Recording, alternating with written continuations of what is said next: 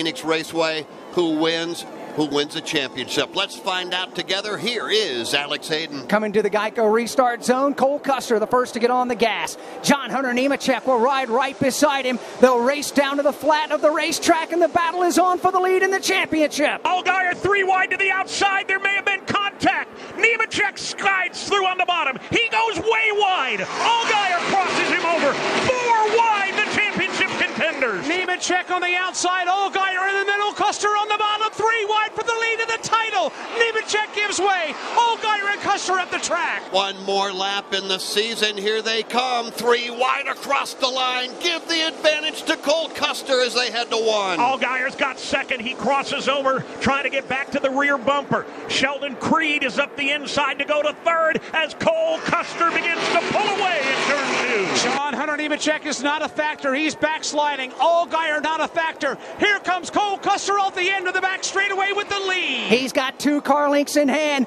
Off turn 4, checkered flag in the air as Nemechek pounds the wall.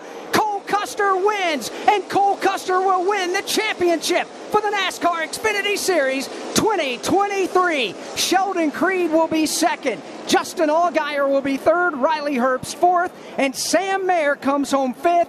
Cole Custer is a champion in NASCAR. Let's go to pit lane. They're celebrating down here. Jonathan Tony is down here. They have got the crew celebrating, the crew chief down here, as they are celebrating Cole Custer winning the championship here. And this Stewart-Haas racing crew has lost their minds. There are hugs all the way around. This is absolutely amazing. This team is down here celebrating a championship for Cole Custer, winning it for Stewart-Haas Racing. It is career win number 13, none bigger for Cole Custer. He scores the win, and Cole Custer is your 2023 NASCAR Xfinity Series champion.